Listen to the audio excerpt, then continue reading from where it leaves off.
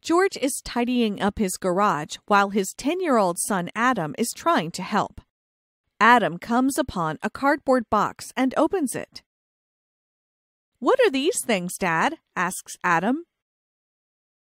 "This is a dry cell," says George. "It's a source of electricity."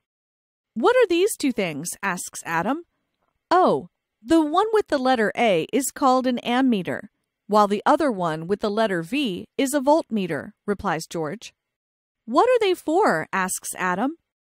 "The ammeter is for measuring the electric current flowing in a circuit. Its unit is the ampere, hence the letter A. The voltmeter is for measuring the voltage across an electrical appliance. Its unit is the volt, hence the letter V."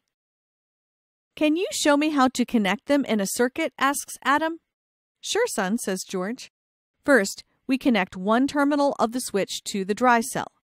Another terminal of the switch is connected to the bulb. Finally, we connect the bulb to the other end of the dry cell, and the circuit is complete." "Would you like to turn it on?" George asks his son. Adam turns the switch on excitedly and watches as the bulb lights up. To measure the current flowing in the circuit, the ammeter must be connected in series so that the current will flow through it. "There's no branching in a series circuit," says George. To measure the voltage, also known as the potential difference between 2 points, the voltmeter must be connected in parallel. A parallel circuit has branching. "Now, turn on the switch again, son," says George.